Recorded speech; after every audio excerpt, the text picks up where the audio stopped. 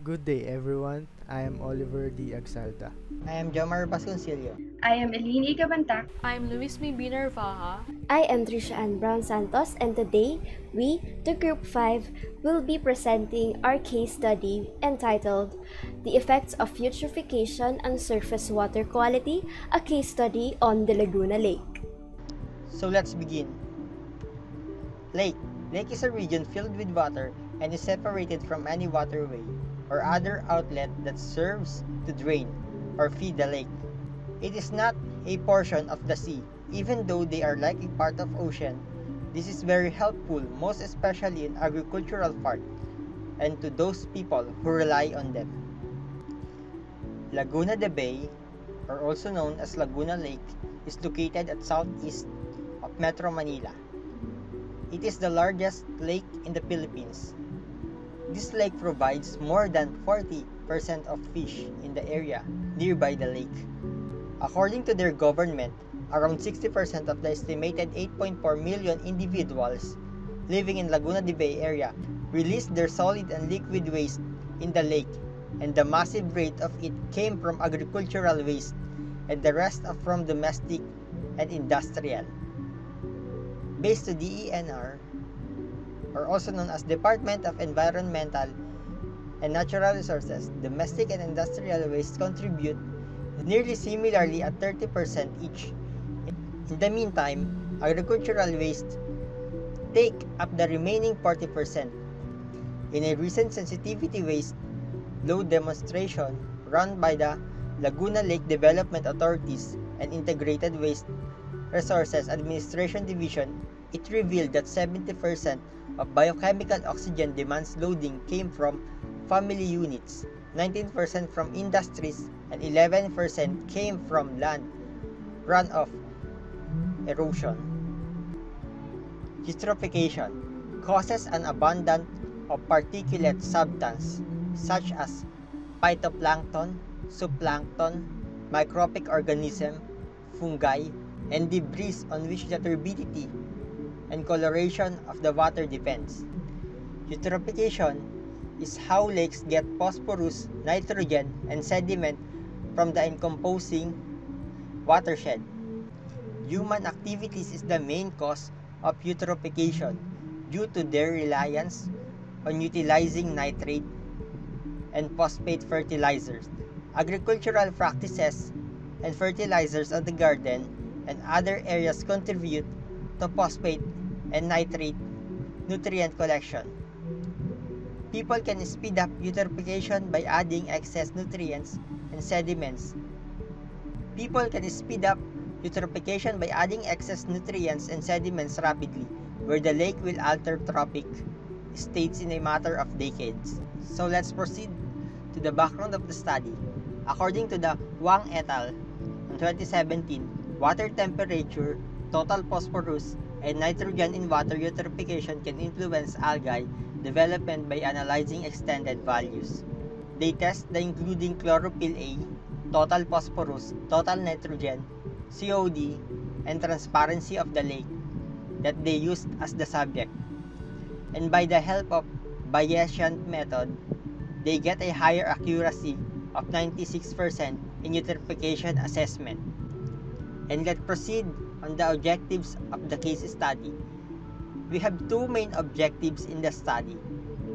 The main objective of this study is to assess the eutrophication levels in Laguna Lake. Specifically, this study aims to, first, to determine the leading cause of eutrophication of Laguna Lake, and lastly, define the solution in controlling eutrophication of Laguna Lake. Scope and delimitation. This study focuses on the causes of eutrophication of Laguna Lake and how it can be controlled. Other lakes and why they experience eutrophication will not be tackled in this study. Significance of the study. This study hopes to assess the eutrophication levels in Laguna Lake. Furthermore, the study may eventually provide essential information to the following. First, engineering students. This research may inspire many future engineers to provide a solution to the environmental effects of eutrophication, given that the demand for freshwater resources is expected to increase dramatically. and protecting diminishing water resources has become one of the most pressing environmental issues nowadays. Second, environmentalist, or the local government unit. The data gathered may serve as a reference for future rehabilitation of Laguna Lake. This research will give them an overview or background on the leading effects of eutrophication in Laguna Lake and further finding the solutions on how it can be controlled. Lastly, the future researchers. They may be motivated to undertake similar studies on assessing eutrophication levels in Laguna Lake, and the data gathered may be used as a reference on conducting a new research or invalidating other related studies. The next slide will be presented by Ms. Louise May NARVAJA. Assumption.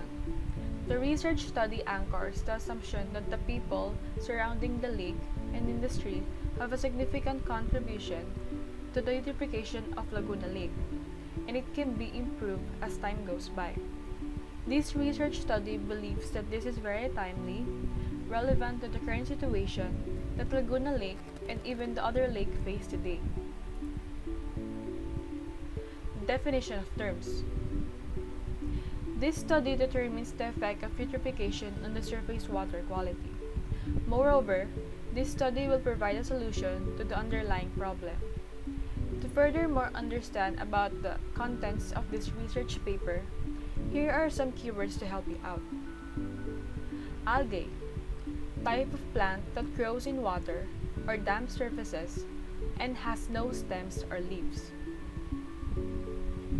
Biochemical oxygen demand, the quantity of oxygen absorbed by bacteria and other microorganisms while they decompose organic matter at a specific temperature under aerobic, oxygen-present conditions.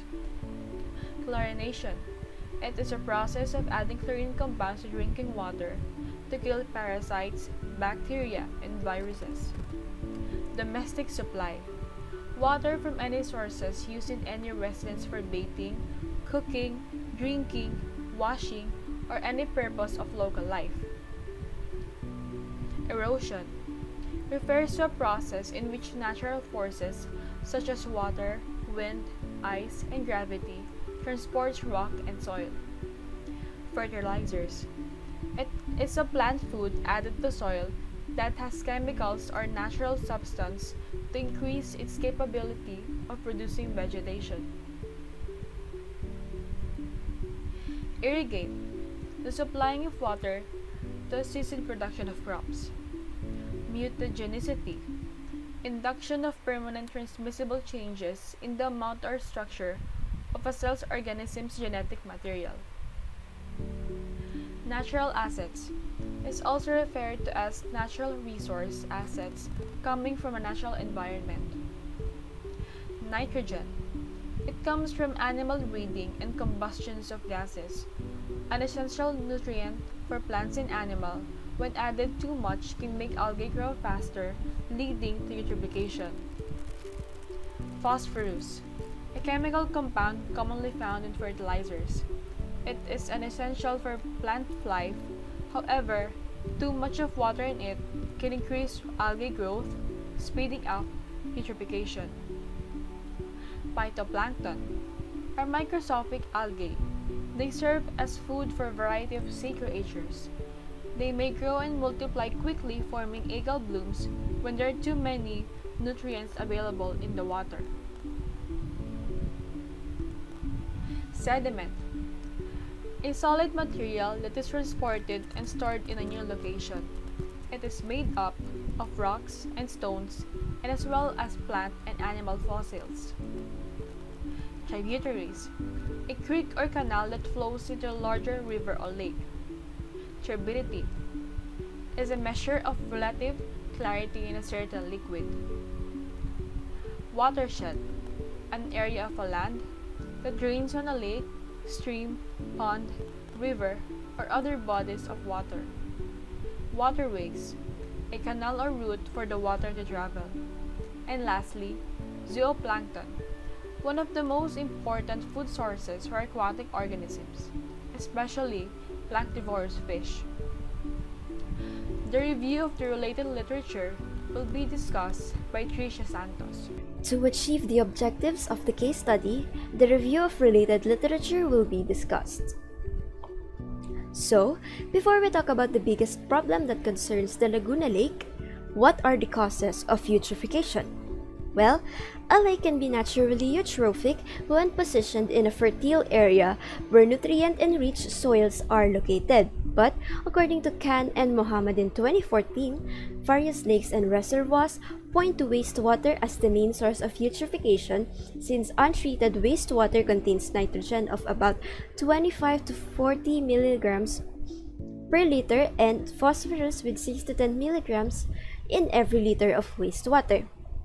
In fact, agriculture is the largest source of water pollution, as drainage water from agricultural lands contain phosphorus and nitrogen. Extensive use of fertilizer can result in excessive concentrations of nutrients in agricultural runoff. Laguna Lake, or most commonly known as the Laguna de Bay, is located at the southeast portion of Manila in Philippines. The lake is used for a multitude of purposes like fishery, irrigation, power generation, as well as navigation. Laguna de Bay is a shallow, eutrophic since the 1930s and is usually a muddy lake. Its average depth is only 2.8 meters and the surface area is about approximately 900 square kilometers. Since the annual flow of lake is almost similar of that in Manila Bay, seawater can flow back to the lake at the end of the dry season with reliance to the hydrological condition of the 24-kilometer Pasig River.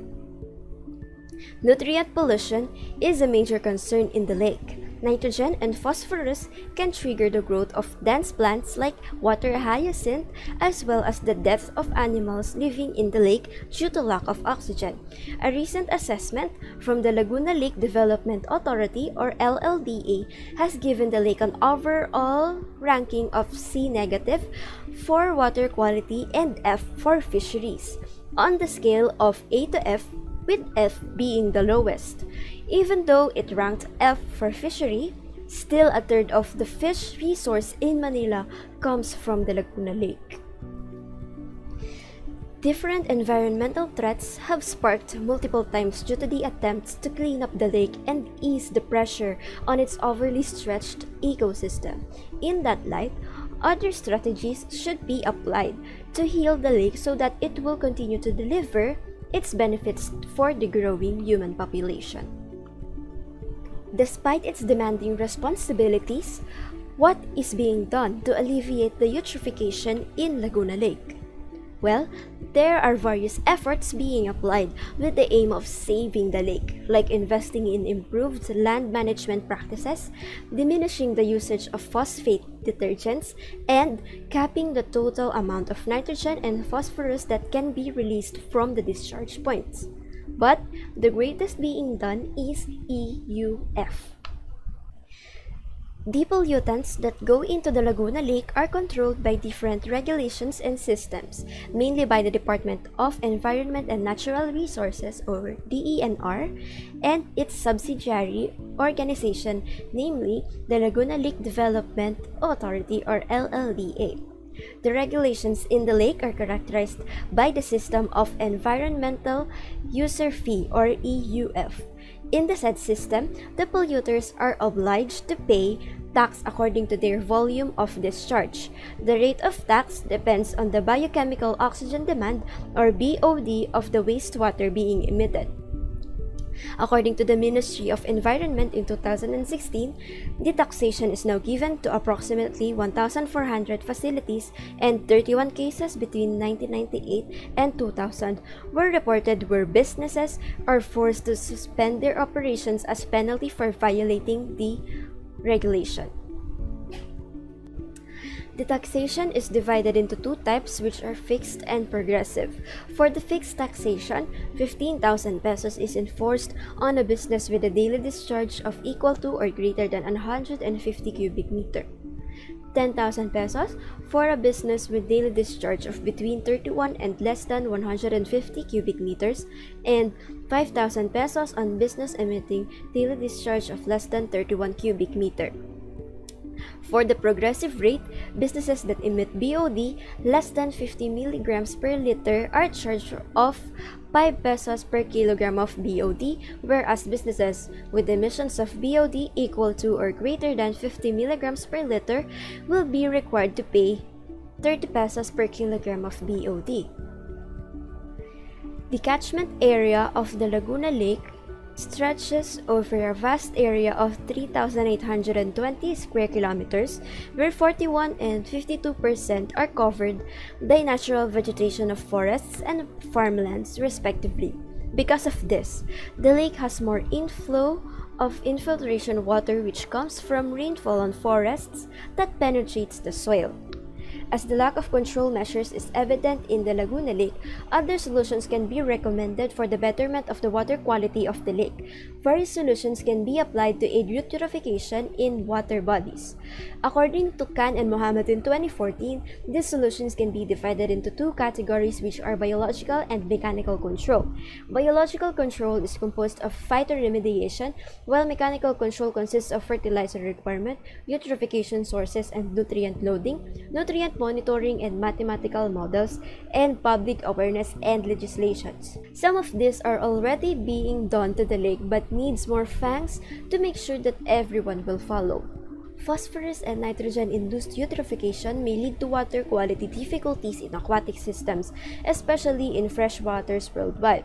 Naturally, the processing of nutrients in surficial habitats remove phosphorus and nitrogen in water. Periphytons are considered as one of the tools to remove nutrients from the water column in low-tech waters and wetlands, as they uptake, deposit, and filter nutrient particulates from the water. Generally, periphytons tend to increase the retention and deposition of nutrients, especially phosphorus. Phytoremediation is a biological control measure applied to lessen eutrophication. In freshwaters, phytoremediation has been suggested effective to reduce toxicity of waters caused by microorganisms that release ammonia and sulfide during the degradation of proteins released from the food industries. Several plant species are discovered to reduce the excessive amount of nitrogen and phosphorus in aquatic systems. The challenges correlated with eutrophication can be defeated through the application of several mechanical means of implementing strategies to minimize nutrient inflow while the retention of nutrient is maximized. Some of these strategies are: firstly, fertilizers are believed to be one of the major sources of nutrients that trigger eutrophication. In that note, the use of alternative sources of fertilizers that can supply phosphorus at a slow rate will be a suitable choice. Furthermore, for soils with high phosphorus content, other nutrients like sulfur and potassium can be added to achieve the most economical level of production. A survey by the South Coast Estuaries Project revealed that more than 50% of their soil samples that had high phosphorus status can stand fertile on its own without the application of fertilizers for at least 1 year.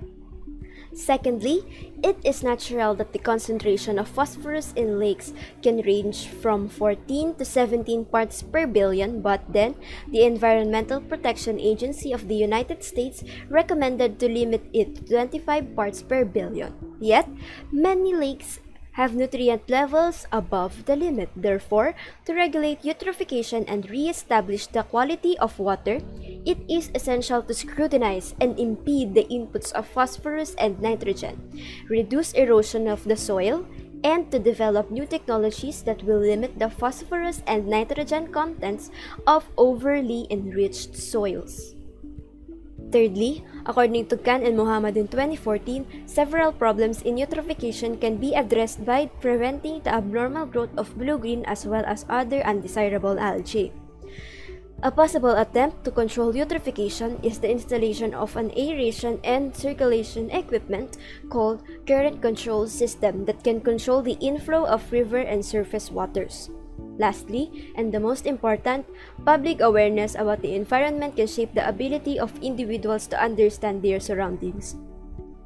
Public awareness includes the loss and sensitivity to changes of natural environment, understanding the cause and effect relationship between the quality of the environment and human behavior, an understanding of how the environment works as a system, and a sense of responsibility for common heritage of the earth like natural resources with the aim of preserving them for future generations to witness and take care of.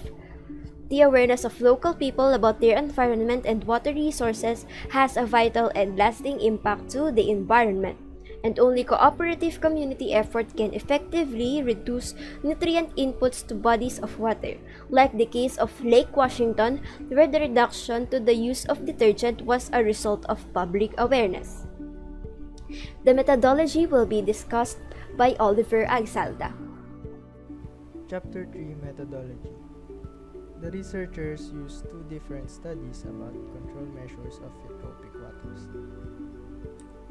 The control measure is classified into two: biological control and mechanical control. For the biological control, the method used is phytoremediation, and for the mechanical control, nutrient input manipulation method is used. First control measure is phytoremediation. It is said to be effective in reducing the toxicity of waters caused by microorganisms releasing ammonia and sulfide. The research applied in this study is the study of Louise and others in 2008 entitled Phytoremediation to Remove Nutrients and Improve Eutrophic Stormwaters Using Water Lettuce, Pistia stratiotis L. For the experimental design, they used the east and west ponds of St. Lucie Estuary watershed, and they used the water lettuce as plant for the phytoremediation process. The pictures shown below are the graph of water pH in control treatment plots of east and west ponds. For the chemical analysis, the parameters that are measured and the equipment used is shown in the table below. For the water pH and electron conductivity, they used pH or ion or conductivity meter. For water turbidity, they used turbidity meter. For the total phosphorus, they used molybdenum blue method. For nitrate and phosphate, they use chromatograph. For ammonium and total Kjeldahl nitrogen, they use discrete autoanalyzer, carbon nitrogen analyzer for plant nitrogen, and inductively coupled plasma atomic emission spectroscopy for phosphorus in digester. The results showed general water quality improvement. As shown in the figure, the ammonia plus nitrate number for treatment plot is lower than the control plot for east and west ponds. Moreover, reduction of N or nitrogen and phosphorus concentration had achieved in the experiment. As you can see in the figure, the total nitrogen concentration is relatively low for treatment than in control.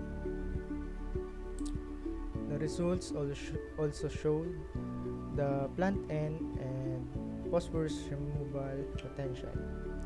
As seen in the figures, the total P in the water for treatment plot is lower than the control plot. And lastly, for the physiological limits, the nitrogen in plant shoots is lower than the plant roots as shown in the figure below. So, to sum up everything, the figure below shows the listed value of different parameters tested in control and remediation of east and west ponds. We can see the positive values of percent reduction for all the parameters that can contribute to eutrophication, which means that the phytoremediation process is a great control method to reduce eutrophication in water. So for next control measure is nutrient input manipulation. We based on the study of Schindler D on 2012 entitled The Dilemma of Controlling Cultural Eutrophication of Lakes. It performed experimental additions and reductions of nutrients to different lakes. So, for the experimental design, the method that they used are experimental fertilization of lakes using phosphorus alone, using nitrogen alone, and using both phosphorus and nitrogen, as well as reducing phosphorus inputs with or without manipulating nitrogen inputs. Shown in the figure are the lakes from several locations in North America and Europe. So with time, a standing crop would develop in response to phosphorus alone that would equal to response on both phosphorus and nitrogen. Okay. So next, the figure below shows the graph of total nitrogen, nitrate, total phosphorus, and chlorophyll A change with response to time. For the experimental fertilization of lakes using nitrogen alone, the researcher found out that there was no evidence of any fertilizing effect of nitrogen. Then after addition of nitrate ceased, nitrate concentration returned to pre-fertilization values quickly. For experimental fertilization of full lakes with both phosphorus and nitrogen, it showed rapid increases in phytoplankton. Their population developed in proportion to phosphorus concentrations. Lastly, for reduction of phosphorus inputs with and without reducing inputs of nitrogen, as you can see here, there is a rapid increase in chlorophyll A during the fertilization process, and after the fertilization ceased, the phosphorus and chlorophyll A returned rapidly to near background, as well as the nitrogen and the dissolved organic nitrogen. The dissolved organic nitrogen remained high for several years. So phytoplankton in all the fertilized lakes at ELA recovered rapidly from eutrophication in proportion to phosphorus. In summary, it can be determined in the experiments that reduction of phosphorus input can reduce nitrogen production and phytoplankton population. The only method that has had proven success in reducing the eutrophication of lakes is reducing input of phosphorus. Long-term whole ecosystem experiments and case histories of lake recovery provide the only reliable evidence for policies to reduce eutrophication. For the conclusion, it will be discussed by Ellaine CABANTAC. Eutrophication has caused many problems in many freshwater and coastal marine ecosystems globally. Without proper management, eutrophication can appear to be permanent unless there are substantial changes. This research study determines the significant contribution of people surrounding the lake and the industry to the eutrophication of Laguna Lake. Control and management of cultural eutrophication is a complex issue and will require the collective efforts of scientists, policymakers, and citizens to reduce nutrient inputs, to develop effective, long-term biomanipulation techniques, and eventually restore aquatic communities. For the study, different methods of adding and reducing nutrients input were used to determine which is better for reducing nitrogen in water and phytoplankton population. The experimental additions and reduction performed were experimental fertilizations of lakes with phosphorus alone, experimental fertilization of lakes with nitrogen alone, experimental fertilization of full lakes with both phosphorus and nitrogen, reducing phosphorus inputs, and with and without reducing inputs of nitrogen. The method that the researcher chose is nutrient input manipulation. Schindler stated that in this method, various lakes were subjected to experimental nutrient addition and reductions to assess the impact of nutrient manipulation on eutrophication. Waste from a growing human population and increasing agricultural production are likely to increase pea inputs and eutrophication in coming decades. Decisions about mitigating eutrophication will be made in the context of multiple environmental threats due to changing climate, land use, and other factors. This decision should use the best scientific information relevant to the scale of the problems. Different methods of reducing and adding nutrient inputs were used in the study to decide which is better for reducing nitrogen in water and phytoplankton population. And the researcher concluded that the reduction of phosphorus inputs can decrease the eutrophication of lakes, for the reason that it has been proved that this is the only method that had been proven success in reducing eutrophication of lakes. It is mentioned in the method that the phytoplankton in all fertilized lakes at ELA recovered rapidly from eutrophication in proportion to phosphorus regardless of whether nitrogen inputs were terminated. On behalf of Group 5, this is the end of our presentation. Thank you for listening and watching. Have a great day.